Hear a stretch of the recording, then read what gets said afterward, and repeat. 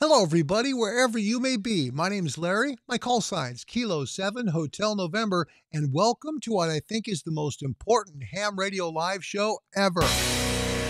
If you're running a vertical or a dipole antenna, that doesn't include you directional folks, okay? If you're running a vertical or a dipole, though, you should be using a receive loop antenna. I'm going to show you proof why. Watch the S meter and the waterfall. Just give me 3 minutes. That's all I ask. Here's the rig cam on 40 meters. It could be any ham band. It doesn't matter which one. It will always be the same. Now, on the 101 MP that I use, you can see there's no noise reduction whatsoever. It'd be lit up. Something over here would be lit up if it was, but there's no lights. There's the waterfall and a full view of the S meter. This is on a ZS6 BKW dipole antenna at 48 feet. So we're right about S1 to S3, which means 6 to 12 dB of noise is filtering in. But what if we move to the MFJ 1788 receive transmit loop antenna? Look at that. Look at the waterfall. Look at the S meter. It's basically zero. Let's go back to the dipole.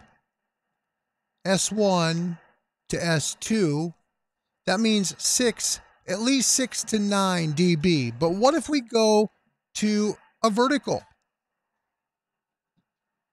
Just switched over to the AV680 high gain vertical, which is a great antenna in its own. Now, we're still at S0 with the loop antenna from MFJ. It's the MFJ 1788 receive transmit loop. Let's go now to the vertical and look at that S meter.